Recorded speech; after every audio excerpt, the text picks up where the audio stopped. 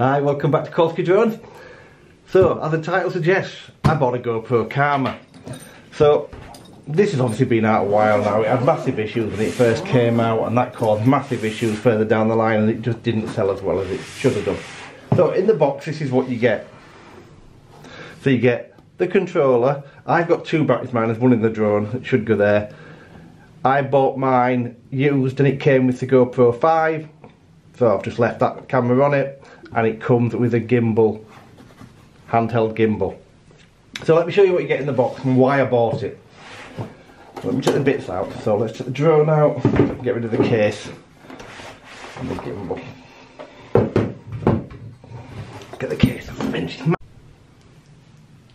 So these are the main items. So let's have a quick look at the drone. So the drone is big. There's no doubt in the fact it's big. It's got foldable arms, very, very smooth in operation. Really smooth and nice to move. And then it has landing legs that you drop down here. Okay, the first thing you're going to notice under here, by modern standards, this has no optical avoidance, there's no sonar, there's no camera to hold it in place. It just relies on its GPS to hold it in place. And it is heavy. But because it's heavy, it's smooth, but we'll discuss that in part 2 of the video. So, I bought this for one reason, well, 2 reasons. So I decided a couple of months ago that I wanted to buy the Osmo Pocket because of things I want to do in the summer for the channel. And I decided I wanted some kind of handheld stabilised gimbal, but I had one that did my phone, but I wanted one that fitted a better camera, basically. So I was going to buy it, and it was £319 or whatever it was, for something I wasn't going to use often enough. And then I thought to myself, well, I'll buy the GoPro equivalent, which is this. You can buy this on its own, with a bit that goes in here with a camera, but it was coming to about 240 quid.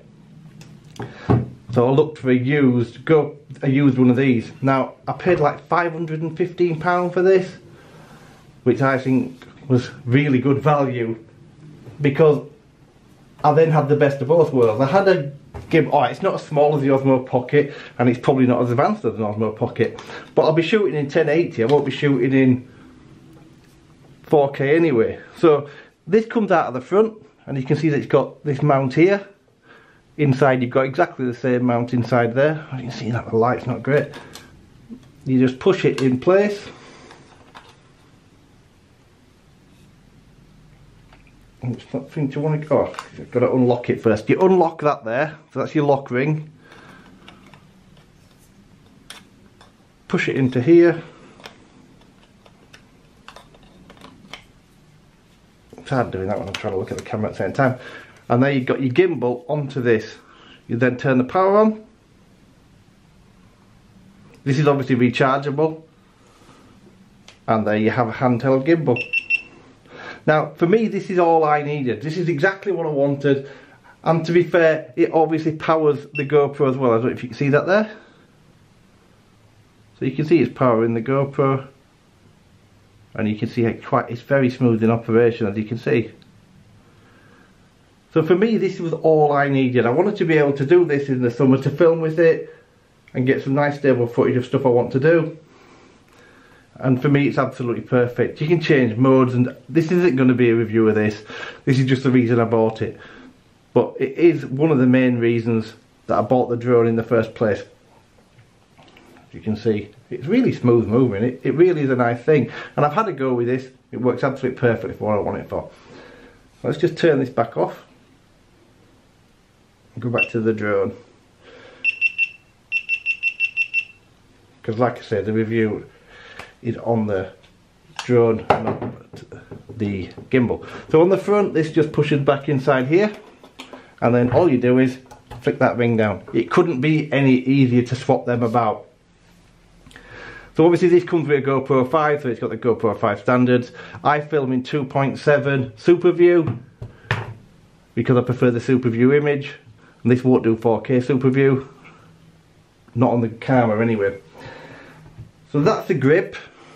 That's the drone, and this is the controller. Let's flick the controller on. In fact, let's flick the drone on. Just turn everything on. So as you can see, it's got LEDs front and back, reds and greens. And and when this connects, it'll connect the camera, and the gimbal will start working when this connects up. There you go. So this has got a built-in screen, obviously, as you can see. Let me just start by saying now, this is a camera drone. This isn't for doing follow me mode, orbits, or all the rest of them, waypoints. This is purely a camera drone, and that's the reason I wanted it. As you've probably seen from my videos, I don't care about follow me mode. They're not what I'm interested in. I'm interested in getting good footage from the drone. Follow me mode is great for the people that want it. I don't particularly, and I think if you want follow me mode, you should be buying something like the Mavic Air or something that kind of size. So flick up on my screen. There you go. So you can see my image. So that's the image you get, and this is decent in sunlight. Battery too cold, remove and warm up, then try again. So it won't let me take off because the battery's too cold. But as you can see, you can control your gimbal from your wheel here. So you've got the wheel on the back of the controller. On the other side I've got video, start and stop, and then I've got a mode switch here, which allows me to change that. I've then got camera settings I can set, so I've hit this button here. These are my flight settings, so my volume on this, the brightness, easy mode, flight limits and distance, I can change all them. Maximum distance 3280, which is its maximum distance it's got on here. That's in feet. You can obviously change these by doing, I can turn the distance off, so I've turned it off, so I've got no maximum flight distance anymore, and I can turn the altitude off and return to home altitude. I can adjust here as well.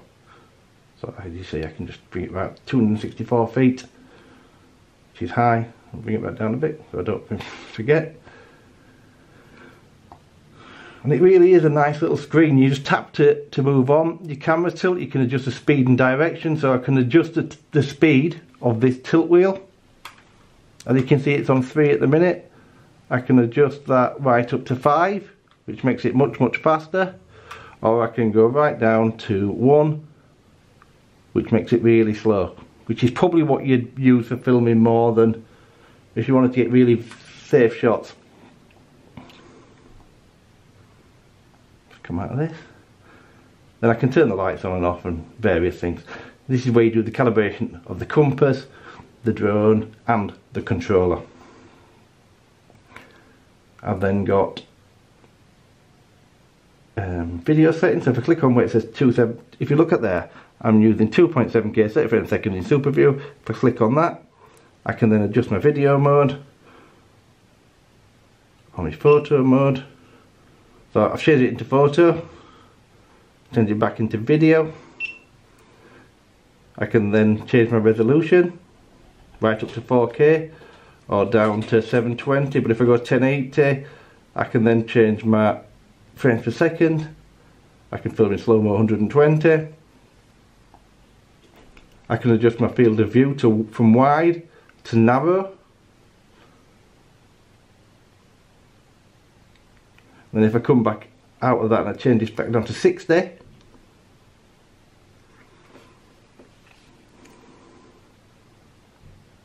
you'll see that I can change my field of view to super view now. But you can't do super view in 120 frames a second. So the screen really is a nice touch screen, and it looks bright because it is bright. Even in the sun I can see this screen quite well. And obviously it helps because I can angle it to whatever angle I want it to do.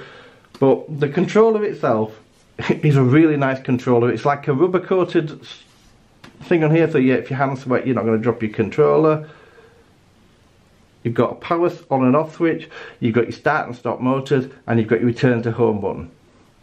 It's really simple, does very little on the controller. Really is a simple controller, but what I must say is that this is definitely for filming. You don't want this isn't a gimmicky drone that does all the other stuff. And as you can imagine, you're going to get a great image out of it from the GoPro on the front. This obviously comes in a variety of different formats. You can get this, I think they went up to 6, so you can get this with a GoPro 6 on the front, or you can just buy the drone without anything. So it comes in, you still can get them, they don't make this anymore, but you can still buy them new from places. People have been selling them off. In the States you can buy them a lot cheaper than here in the UK. But I'm happy with what I paid for this. I was actually surprised how well it flew. I've seen some negative reviews of this. Now, I don't know why the reviews were negative, because the reviews I've watched seem to have decent footage. It's because it doesn't do all the other things. and maybe we've become used to that on drones these days. For me, it's irrelevant. It doesn't matter to me, and it is big and it is quite noisy, but it's no noisier than a lot of other drones out there. I don't think it's any noisier than a Mavic Air. It's just got power. They have nice big motors, and it is a heavy thing, but it flies smooth, very smooth, to give you incredibly good video, because that's the only thing it's been designed for. So I want to get some flight footage up in the next week or so. I'll film some footage of it flying, I'll have some with my GoPro, but more importantly, of course, I want to have the video from the drone itself. I will film in 2.7K, 30 frames a second super view, because I think that gives you the best image from a GoPro 5. On a 6 you can go higher than that, but I think the 5 is probably, I don't think the 4K image on the 5 is as good as the 2.7 could look. So that's what I film in the 2.7. With the 6, yeah, you can definitely get better image quality. The drone itself is nicely made.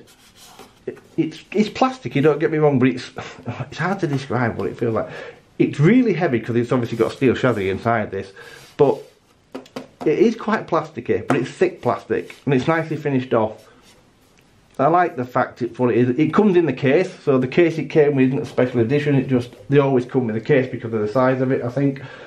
And the batteries are these. So this is your battery. Can't even remember what it is. Let's see if I can read what it's got on here. 1 second.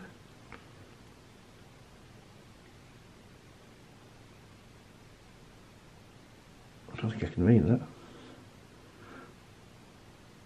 No, I can't read what it says there. It's too small writing for me and I haven't got glasses on. So what I'll do is in the description I'll leave a note saying what size these batteries are.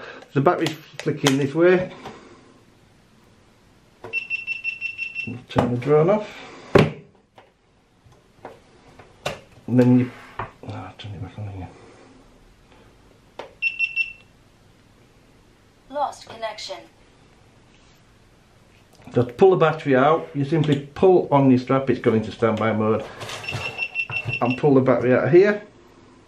Powering off. Now, if you know the history of this thing, the original ones fell out of the sky because this battery came disconnected. I'm presuming at the ports here, I don't think the battery ever fell out of the drone.